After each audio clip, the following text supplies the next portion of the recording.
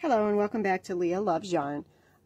Today I'm going to show you a different way to actually join these. This is a separate way as the way I showed you before. So this is a more connected version of this. So what I do is I take the two good sides, because there's a right side and there's a wrong side, and I pair them up. And I'm going to go through the picot right here on each. They're going to be back to back. So I've got the wrong sides facing each other. So I've got my yarn is through the, or my crochet hook is through the picots of both of those. And I'm going to pull the yarn through. And going to tie it. I like to tie it because I'm going to bury that thread anyway. So what I do is I push it through the picot, bring a loop up, oops, and I'm going to do a single crochet in each one of these. We're going to join these two together all the way down. So keep grabbing the wrong thread. This one we're going to bury. So this is slightly difficult, challenging, because you've got to see where each thing is. So it's through the picot right now. This is the first one that we're going to go through. Then you got to find that same one on the second one, which is right here. You're going to pull up a loop and single crochet.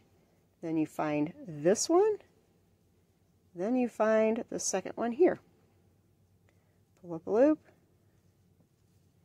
And then the third one is right there on this one. Then on this one, it's right there. And we go down to the last one and that one. So I've got four or five. Now what I do in the center part of this gap is I just do four single crochets right through here. One, just through that space. Just makes it kind of easy and simple. 4. Then we come to this little part right here. So I'm going to go through the first one right there. I guess I can go through that one or that one. I should have gotten contrasting color. I'm doing white on white. And then through that one right there.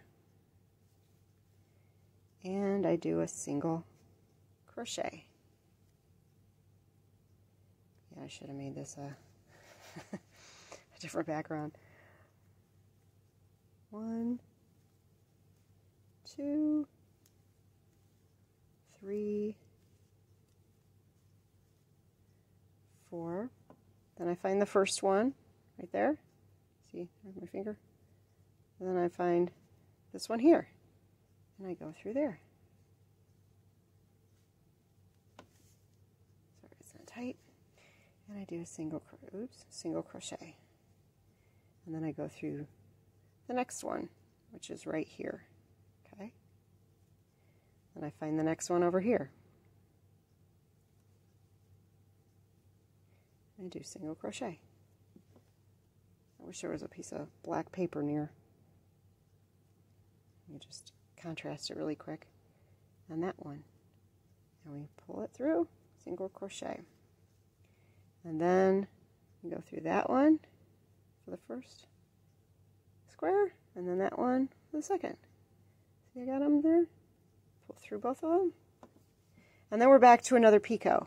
So we're going to go through the center of that picot of the first one. Then we go to the center of the one behind it. And then that is it. So I have now joined those. There's threads here, but I've now joined those in a different way. See? And it's all the way through and through.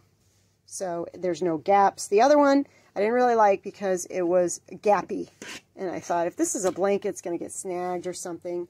So So this is what it looks like when I have connected them all together. Try to back up so I can show you a bit of what I've done.